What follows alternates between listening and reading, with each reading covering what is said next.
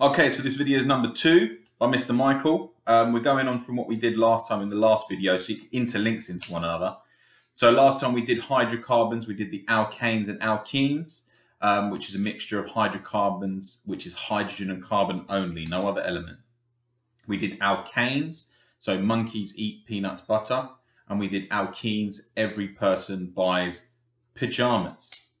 But you've got to remember they're a mixture. They're a mixture of hydrocarbons, so we've got to be able to separate them, and this is what we're talking about today. And we're going to go on to fractional distillation. There's one word that I would put as a key word, which is viscous here at the top. So key word is viscous. Viscous just means how thick something is. So if I was going to put it into contents, I'd say oil is more viscous than water. So it has a more thickness to it. Now, you've got to remember the reason that we want to separate these crude oils because they're a mixture. Now, mixtures are full of different things that have different boiling points. You have long chain hydrocarbons, which are giant hydrocarbons, and they have high boiling points. And then you have short chain hydrocarbons, which have lower boiling points. Again, long chain, long and thick, viscous, more viscous for long chain, and less viscous for short chain hydrocarbons. Now, the thing with lower boiling point and higher boiling point, well, we can use a technique of evaporation and condensation to separate them both. It's the same similar thing to when we make salt crystals. We use that evaporation and condensation process to separate the mixtures from each other. Now, the main thing and the key point you need to remember is the actual process of it. So, we can separate through fractional distillation. That's the separation process.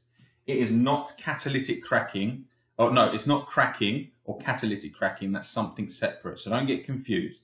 It's a similar thing, but we're talking about fractional distillation in this video. So we can separate through fractional distillation. The question is how? This is a fractional distillation column. Again, spot on, use the ruler this time. The video is getting better and better as I go along. And this is the column that we look at. So the key point here, if we're talking about evaporation and condensation, well, we need to talk about heating it, and then we need to talk about cooling it. So the highest temperatures are at the bottom, and the cooler temperatures are at the top. The crude oil is fed into here, and it starts off the process. First, we go through the evaporation. And I've done a quick little step-by-step notes here. So heat the crude oil, it starts to evaporate, and then hydrocarbons condense when they turn back to liquids when they reach their boiling point.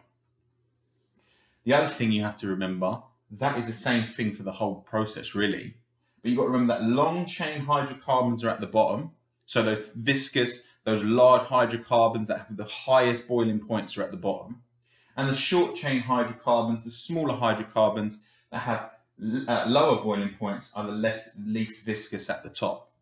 So I'd say something like gas or methane would be higher up the column, and something like petrol and diesel would be lower down.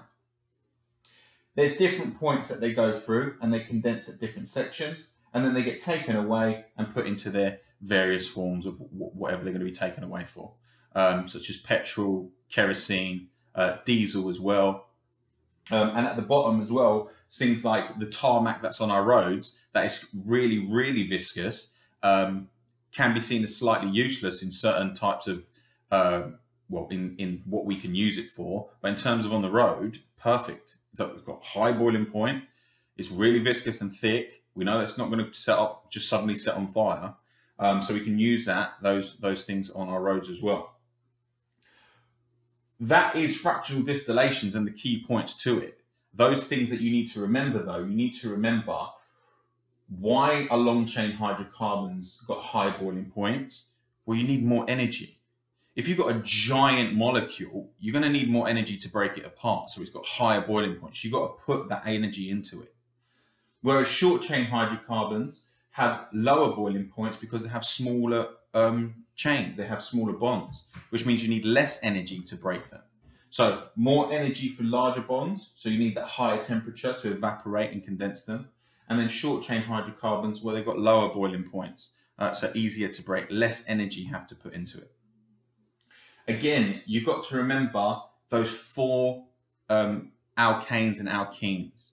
So alkanes, if you want to know, just go back to the previous video, but we'll recap anyway. So alkanes, methane, ethane, propane, butane. Monkeys eat peanut, oh, I was wrong. Monkeys eat peanut butter.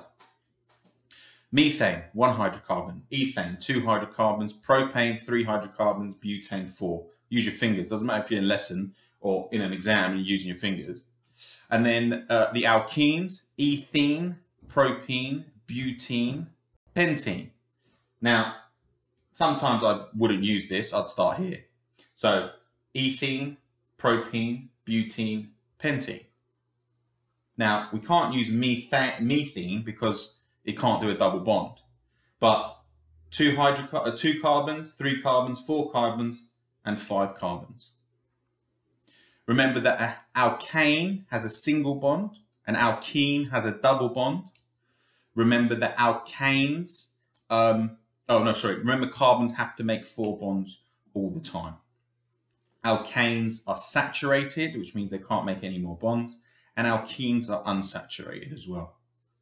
And then that links in straight into this, into larger long chain hydrocarbons that have higher boiling points and short chain hydrocarbons that have lower boiling points.